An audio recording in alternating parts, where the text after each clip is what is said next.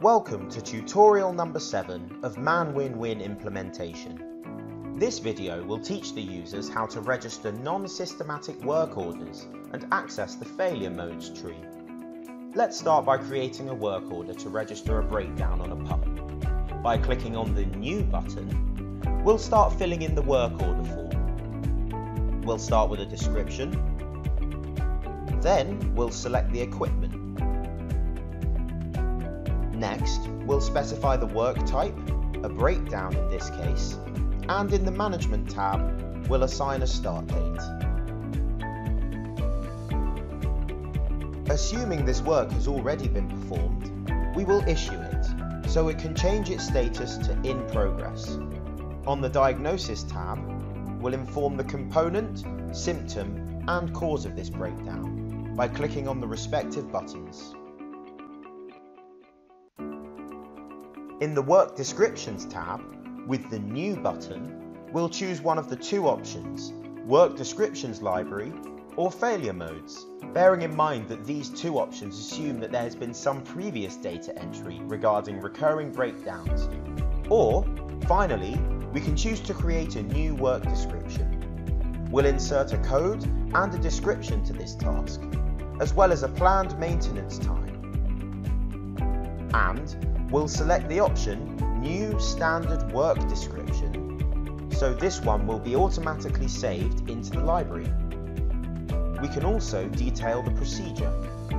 Similar to what was shown in tutorial number 4, it's possible to plan for the resources, man hours, stock items, and contracted services or document attachments. Finally, we'll click on OK, and the work description will be created. Before we finish the record of this breakdown, we must inform the system that this task was performed before clicking OK. We can accept the date and hour suggestion, and when we click on OK, the software will alert us regarding the downtime. We'll fill it in accordingly and finish creating this terminated work order. Now, let's access the Failure Modes tree. This is a structure that's organised by item type, their components, the linked symptoms, and the respective causes, ending with the corrective actions that we carried out for each combination.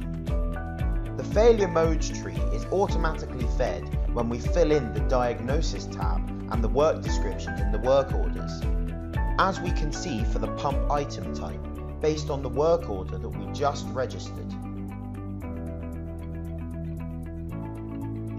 We can also build this tree manually in this window. For example, for the electrical switchboard and for the component switch, we'll add a possible symptom on the New button, and again on the New button, a possible cause of failure.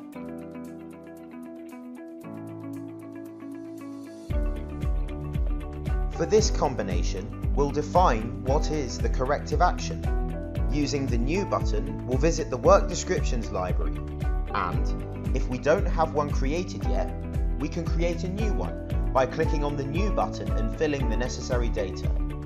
Code, description, planned time, and again, we can detail the procedure and can also plan the resources.